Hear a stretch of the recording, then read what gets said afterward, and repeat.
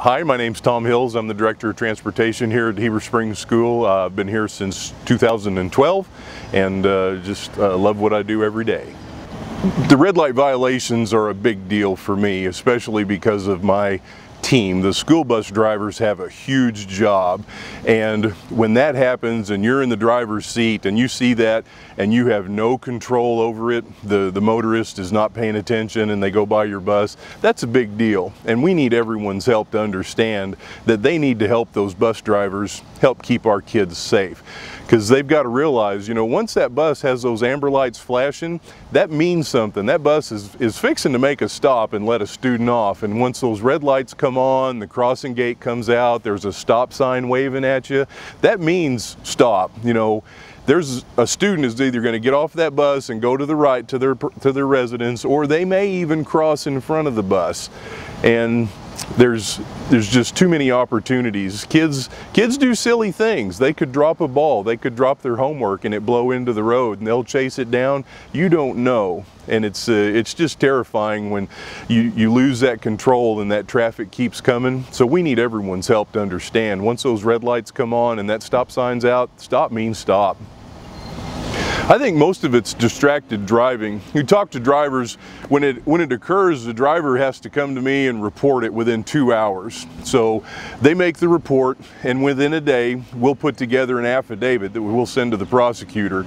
And the driver's feedback that I get is mostly they either two things: they knew what they were doing and intentionally went through the red light, or number two, they had no idea that the school bus was in the lane opposite them. Luckily enough, we've not had somebody pass on the right where the student door is. That's not occurred to us yet, that we've been able to capture, but most of ours have been meeting the bus.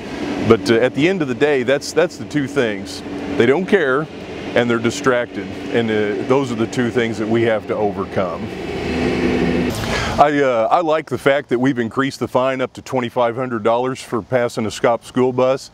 I think that's big. We've taken the step. We have two buses right now, and I'm not telling you which ones because they change, that have cameras on the outside that will see your car coming and see your car going when you pass a school bus. We're going to invest in 2 more so that we'll have 4 school buses with this type of technology.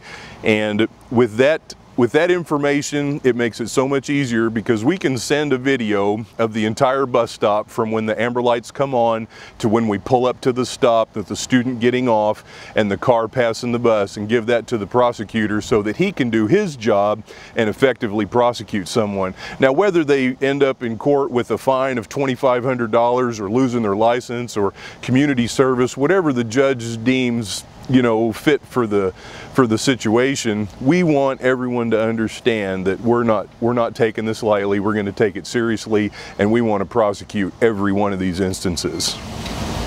We need the parents' help, we need the community's help, all the bus drivers, the teachers, everyone has to get involved. The parents, whether they're at the bus stop with their student or whether they send their student to the bus stop, they need to teach them as well to pay attention to the driver's instruction. The driver will tell the student it's okay to come, or it's wait, stop. It's a big deal for us, for the driver to be able to communicate to that student. With the community's help, understanding flashing red kids ahead and taking bits of information like that and expounding it into action is another major impact, I believe.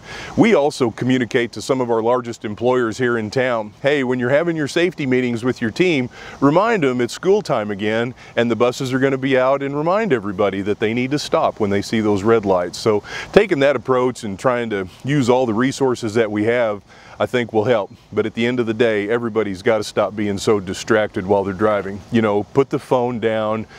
You know, the drive-thru's not going to close before you get there. The restaurant will still be open. You know, whatever you're racing towards, just, you know, drive defensively, pay attention to the road, and, you know, help us keep these kids safe.